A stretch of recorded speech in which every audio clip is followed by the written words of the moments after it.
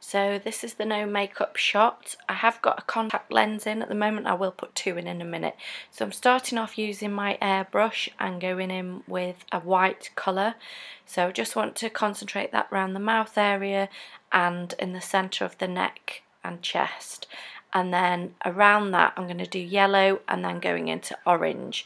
So I'm just patting the orange on with a sponge.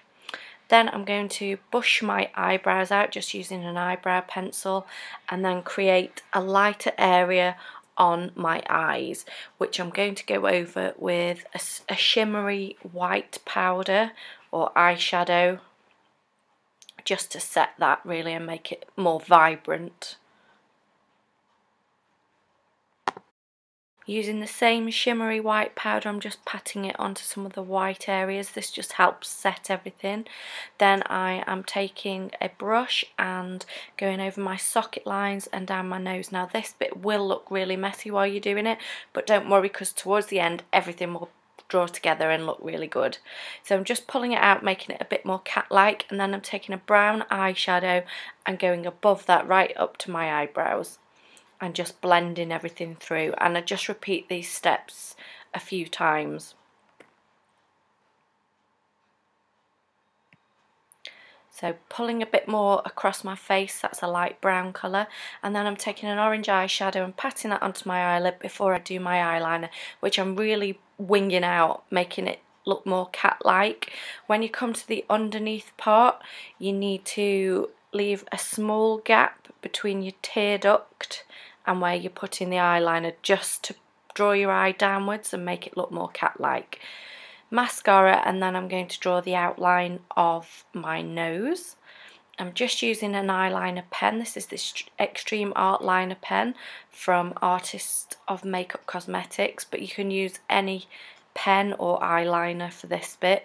A gel one would work best because it'll last the best. And then I'm going to create some crescent shapes. These don't have to be the same size or the same shape, they can be quite irregular because I'm going to go in with a different colour onto the top of them in a minute. So I'm just taking those all down my neck as well.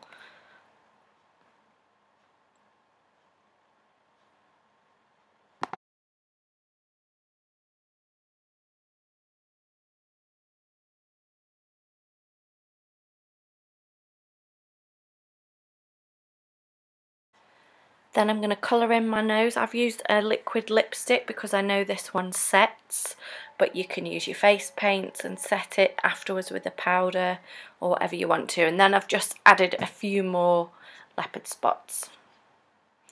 I've used a gloss on my lips, which I realised after was a bit of a mistake because it made everything move. On the top I wanted it slightly darker, so I used a liquid lips that dries matte, and that would be much better to use all over your lips. I used that same liquid lipstick to go over some of my spots because this was a brown colour, so it just gives a bit more dimension to those leopard spots. And now I'm just adding some really small spots onto the white area around my nose. Bushing my eyebrows out even more with a brown eyeliner pencil. Now this bit I should have done before I put the leopard spots on because I did smear them a little bit. So it's just kind of a burnt orange colour that I used here, and I'm now dotting it onto the spots as well. But I created a bit more of a contour really. These are just really shimmery golds and oranges that I'm adding here. I'm going to add a bit more onto my face, which gives a bit more dimension.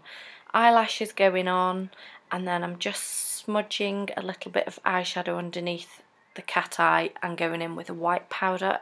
And finally I'm just poofing over some glitter all over my face to add some shimmer, and then this is the finished look. Now what I've also done, as you can see on this photo, is I did my son's makeup as well. I just did a more simplified version of this. He didn't really like me going around the eyes and he was fidgeting a bit, so it wasn't quite as complex, but it's a great family outfit basically. Thanks ever so much for watching. Please like and subscribe.